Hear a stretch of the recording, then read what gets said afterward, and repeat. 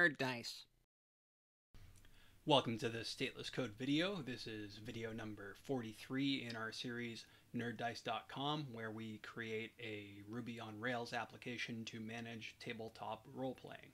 And in this video, we're going to start by looking at kind of user needs and features, and I'm going to start with myself. So I would recommend whenever you're doing, especially your first solo project in a programming language or framework or anything like that, that you should code something that you know and have interest in.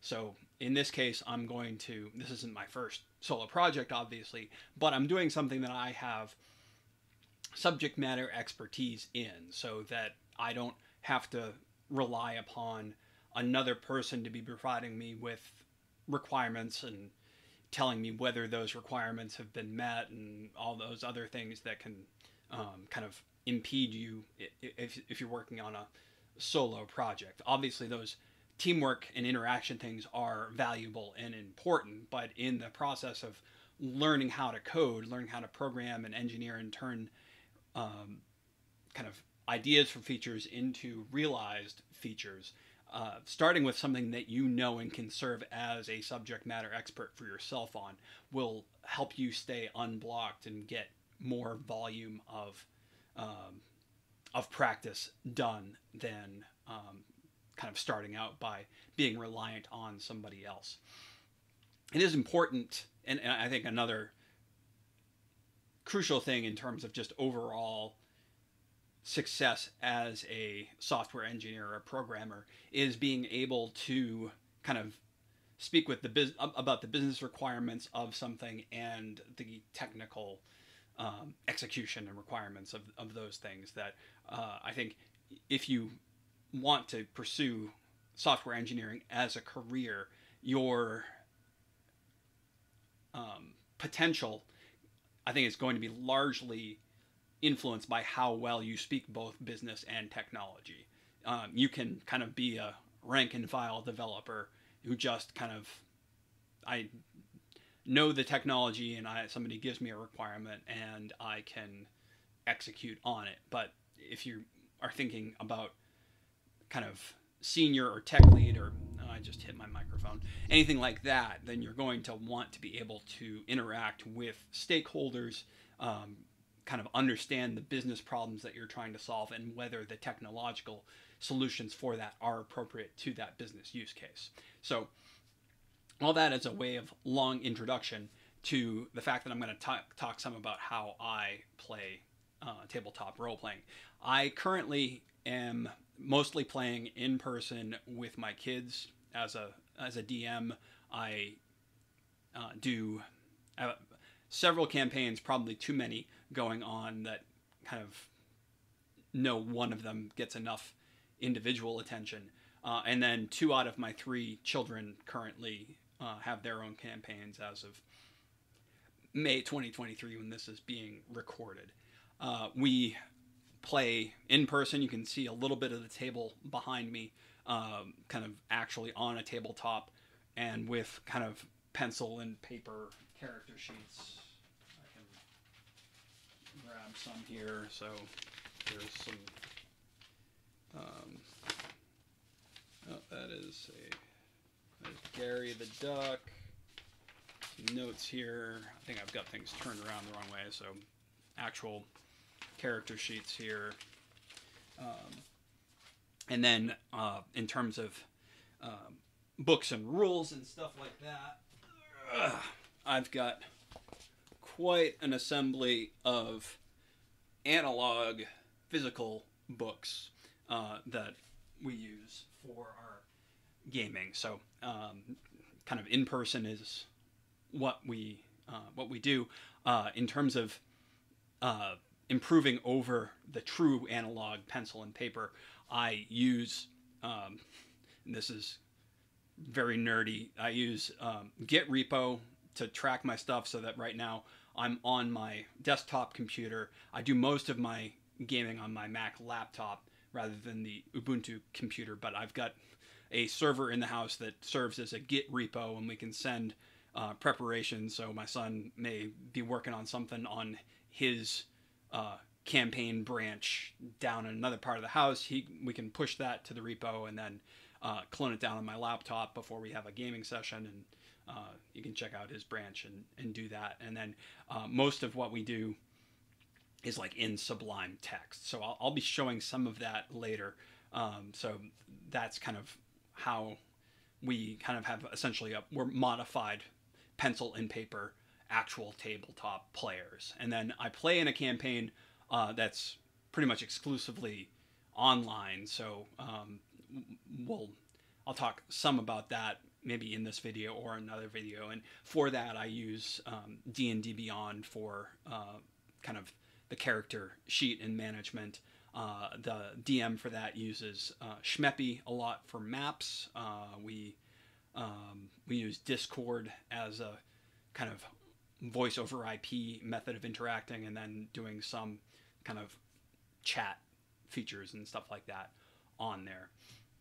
So that's kind of what we do. Let's see here, before I go over to the screen share mode, we do use Hero Forge, and I've got a 3D printer behind Sammy, the Tiefling Bard there, who will get more acquainted with in the retrospective. But you can see here, like, one of the things that I'll do is, if you're going through like an in-person thing and you've got fog of war or something like that, you can a roll of wrapping paper with grid on it works really well for kind of that intermediate, like sketching something out and then adding more details as you go along. The 1-inch square works really well for printed miniatures and stuff like that. And then, like, that was something that I have in a book with graph paper somewhere. Yeah, so I would have had like the graph paper kind of smaller version of that sketched out, and then in my Sublime Text repo, I would have had kind of a legend for that. I'll go through some stuff about encounters and how I run those, backstory things, searching for spell descriptions and monsters and stat blocks and stuff like that. And then I think that's it for now. I'll get into the screen share mode and see you in a few minutes, and we'll talk through some of the things that I do. All right, we're back. So this is I've got Sublime Text shared right now. I do most of the video code editing here using VS Code primarily because it's free and freely available. Sublime Text has, I think, I don't know what the current license fee is, but it's a paid application. I think it's got a very generous trial period, as in potentially forever, but if you do use it, I pay for it. Anyway, some of the things that work well with kind of this is essentially, for the most part, a tree of directories and text files. So if let's say in this utilities, I've got some magic items, I should probably have my monsters and enemies there in terms of organizational structure as well. But let's say I want to do this. Sublime has a really good search feature, essentially called Go to Anything, where I can hit Control P here on the screen, and let's say I want to start typing delayed blast fireball. It will come up, and I can get the spell description there very handily. I've got that done for spells. I don't obviously have it. This is kind of a highly tedious and manual way of getting descriptions and stuff like that to a source. So like, then let's say I've got a magic item, I've got the kind of the description for that, or shield of missile attraction with the information, essentially the spell description for that. And then in any given campaign, let's use an example of some monster stat blocks here. Kind of gives you the stats, the typical hit points, essentially what you'd have in a normal stat block. So all these things obviously could be better handled and work nicely as attributes for, say, a model view controller style of application, and would translate well to that. And then kind of when you get specific, each of the campaigns kind of have their own folder here. So we'll say the Sapphire campaign. In one of the groups here, I've got kind of the maps, and then we've got a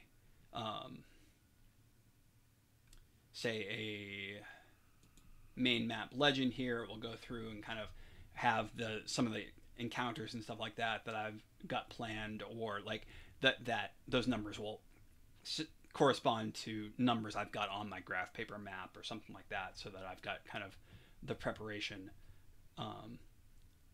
aligned with that. Let's see here, you've got kind of information about different NPCs and stuff like that, plot hook, and then session notes. This is kind of where I go and let's say that I've got a group of combatants that I want to set up a combat encounter. The way that I'll typically do that is I'll have, as a DM, I'll roll for the NPCs and stuff like that, and then have everybody in there kind of pop them in wherever they are, depending on where they are in the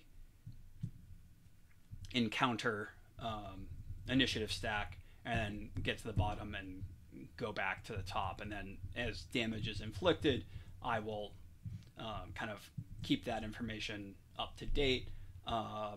If there are any things like notes that I need to keep in mind. So let's say that this Albert is a halfling, so he can hide behind medium creatures. That's things like that I want to try to remind myself of, or whether somebody's concentrating on a spell, that sort of thing. But it's all kind of manual. So this is better than pen and paper. Or pencil and paper. I can like copy and paste things from one place to another, but it's still very kind of unstructured and manual. I can search. Let's say I want to I'll go into an Eberron campaign here. So and then in terms of my players, I've got a spread of kind of some kids like the kind of the mechanics of combat and encounters and stuff like that. Other kids aren't into that at all, and I kind of need to try to streamline combat encounters and make them as efficient as possible, while kind of making sure that the plot and story works. That's kind of the main thing that we've got going on there, is that the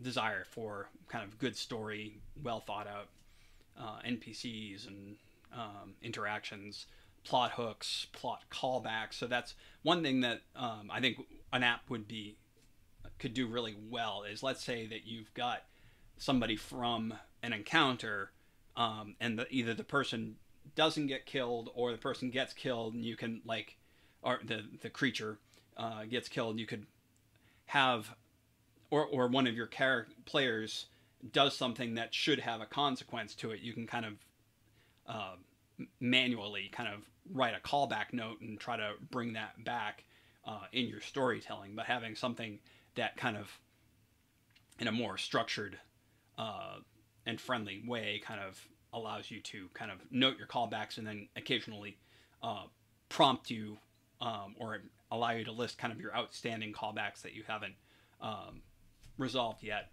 Things like that, I think, would be useful from a storytelling standpoint for me.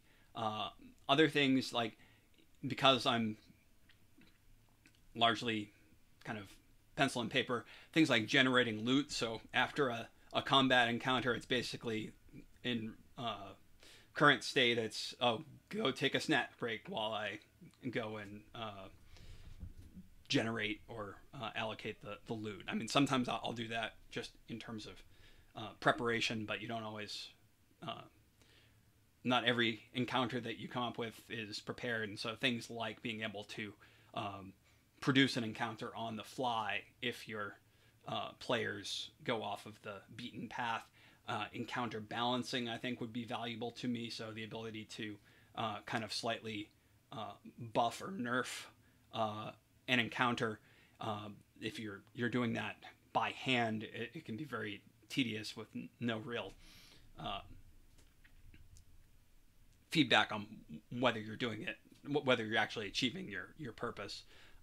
You could do something in an app along the lines of, or a web application along the lines of, like, I'm going to run this encounter a few times and kind of see what level of damage is done to the party, or things like that. And then you can, the idea, maybe you nudge in one direction or another to see kind of, to make your NPCs either add or take away some, or make the individual ones stronger or weaker. Things like taking a monster stat block and instead of having it be 6 goblins who all have the same amount of hit points and use the same weapons and all that stuff, like throw in a little bit of variation. So instead of using the and a variation that would be tedious to do in person if you're running one of these. So roll the hit points instead of having them all have the same amount of generic hit points from the monster manual, or have them vary the weapons that they're using against you so that it's not all short swords or scimitars or whatever. So that you, for one, it gives you a little bit more flavor in terms of storytelling, and it provides a little bit more mechanical very kind of variety to your players as they're playing. It can also kind of help you distinguish between them. Like, so I'm going to attack the one wielding the scimitar versus I'm going to attack the one that's got a sling. Stuff like that, I think, could be beneficial. If I'm looking at one of my, let's say, the evil campaign, I've got an Eberron right now. If I go in, I've got like a bio for one of my characters, and then I've got a related NPC's kind of text file here. So I could, if I go and search my whole set of stuff here, I could look for this and see if this NPC is mentioned in any other things. In this case, it's just the character's bio and the list of related NPCs. But if you had one that two or more characters were related to, or NPCs related to other NPCs, having those connections, I think, would be beneficial if they had, like, let's say, right now, searching for those things and going up the tree, or doing the Control Shift F and trying to find everywhere that, say, void is mentioned. You can see that there are, it shows up in some of these things as, like, the word avoid shows up and stuff like that.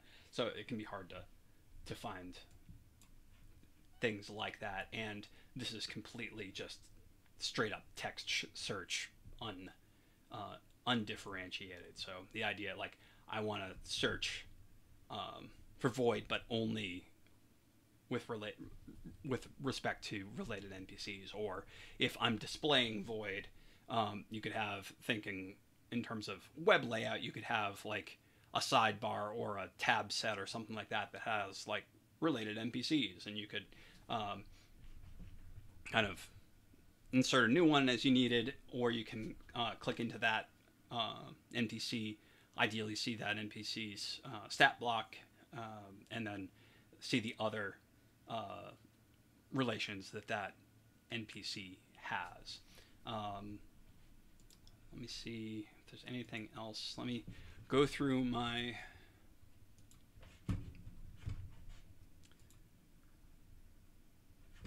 interview.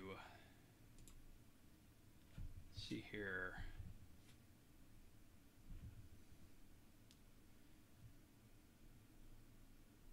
How you play. So typically use 5e, almost always in person, except for that one where I'm a player in an online campaign. Digital tools vary whether I play in person. Yeah, very much. So I'll use D&D Beyond in the online one, because in that case my DM has the content and has it shared with me. I haven't seen the value of going in and spending another $1,000 or whatever for a bunch of content that I've already got. And so another thing with regard to digital tools is what's the purpose that they've got there. So a commercial website may, like, their purpose is maybe I'm going to sell you more digital content, and so everything is going to be geared around trying to make you want more digital content, and in some cases frustrating your user experience to get you to upgrade or buy more stuff like that. Which, I mean, you've got a product, you're trying to sell it. That's one way to create demand, but obviously in this case I have no such constraints for this project. So what I want to do is try to make life as good as possible for somebody like me who may have already invested heavily in analog materials and wants to kind of have access to the materials that they already bought without kind of having everything be about the next upsell or feature upgrade or anything like that. Again, this project is primarily about teaching computer programming. So in that sense, if this site never gets a user other than me and maybe my family, then so what? But at least since I'm the primary user, I want to have as good of an experience as I possibly can. So I've kind of got that kind of selfish motivation for doing that. Whereas if somebody's got a goal that they want to upsell you stuff, that's going to impact the experience that you have with them. Let's see here. How often do you search up rules, spell descriptions, magic items, etc.? Fairly often, which is why I've got the Sublime Text thing for all the spell descriptions, which comes in very handy. I have not done a lot of, that with other things like monster stat blocks or magic items or something like that, that there's a potential for that, or to kind of extract something out and load it into a site or something like that. Thinking in terms of it can be creating a, let me see if I've got it handy. Creating something with the player's handbook here can be a bit tedious. So you're flipping back and forth. You've got your race information in chapter 2.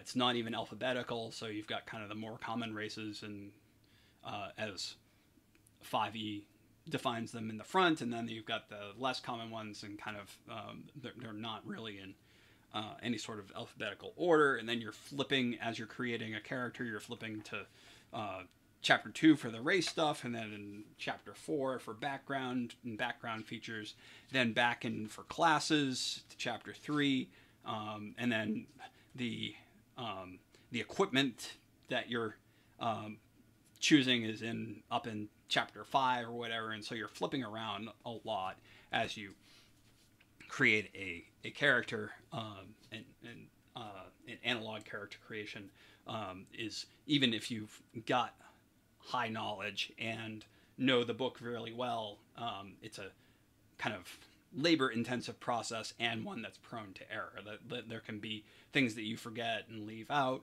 There can be other things like that happen when you're playing. It's often easy to forget certain things, like keeping track of concentration or statuses or other things like that. Can be a bit challenging when you're playing kind of in-person tabletop. It's kind of relying on the vigilance and kind of execution of the DM and the players in order to kind of keep track of all that stuff. Let's see here. Do I play in any campaigns that other people are running? So yeah, I've got 3, 2 for my kids and the one that I play online. Digital experiences very, kind of already talked about that.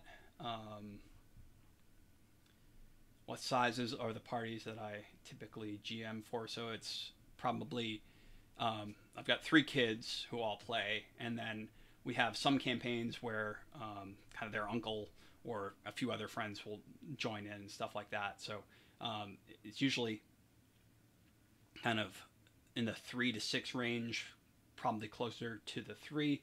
I occasionally, with my kids, will have a DM player character that plays along with them and stuff like that. For larger parties than just my 3 kids, I won't do that. So kind of things like that. Do you ever fudge rolls? If digital, how do you handle it? Not all that often. Let's see here. How do you schedule gaming sessions? So scheduling is something that I don't do well. It's kind of held up kind of some of these other user interviews and stuff like that. So something that helped with scheduling is probably not a priority in terms of features for this app, but something that gets around my weaknesses in that regard wouldn't hurt.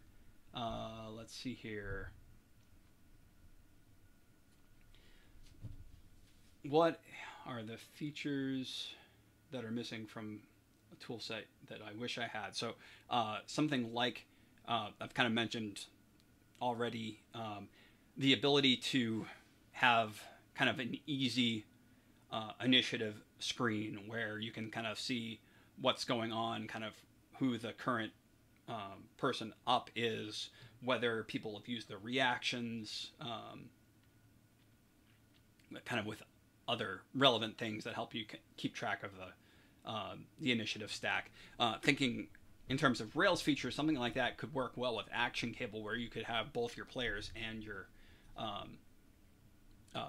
DM looking at the same initiative stack, obviously with more stuff visible to the DM than to the players, but things that help your players kind of keep track of what they're looking at, maybe along the lines of a collapsible thing where you can see kind of more information about any one of the characters, like accordion style potentially. Things like that. Things like the kind of storytelling, plot callback, character-to-character relationship things. All those features I think would be beneficial. Do subscription costs for existing tools provide barriers to enjoyment with your gaming group? So yeah, obviously, if already talked about that. Yeah, so I think that provides enough information about me as a player. We'll learn more as we go through the process of making the app. I'll decide whether I do any kind of simulated user experience stuff kind of with me as a user for some of these other tabletop sites to kind of talk through some of that. But I think we've kind of got the basics on me. I'm generally an analog player, and would be, if I'm making this site for me, trying to make it kind of so that somebody who has that background, just make it more convenient to do what I'm already doing. Ideally allow for players to also kind of log in and have accounts and have tailored experiences based on kind of whether they're players or not. Things like storing character sheet / information would be beneficial. Even if you've got a physical copy of your sheet, kind of having that digital backup, I think is valuable. And things like that, encounter generation and balancing, maybe even creating or generating a town or a dungeon would be kind of cool. So if you've got you kind of go off of the path there of what you've got planned. Okay, we've got a little villa kind of off in this direction, and kick off the job to generate it, and then by the time you get there, you've got some stuff, some material to work, and things like that allow you to get kind of a larger play to preparation ratio. So something that reduces the overhead for doing plot and encounter planning, treasure and loot awarding, experience point calculation if you go the experience point route as opposed to the milestone route in terms of how you award experience. Things like kind of just remember all the stuff you need to do to create a character, and kind of help yourself level up, things like that. Reminding you of whether, like, let's say you've got abilities per short rest or long rest or day or something like that, helping keep track of whether those have been used up. There's a lot of potential here, and we'll get to it. Want to create your own Ruby gem but don't know where to start? Code along with me on the end-to-end journey of the Nerd Dice project. We'll configure and publish the gem, use GitHub Actions to trigger builds and tests, and create magic methods with Ruby metaprogramming that can roll any number of dice, all while using a test-driven approach. Go to statelesscode.com/nerddicegem to level up. Thanks for watching this Stateless Code video. Be sure to like, comment, subscribe, and spread the word. Check out our growing library of videos on our social media channels. Follow us at Stateless Code, and Taxation is Theft.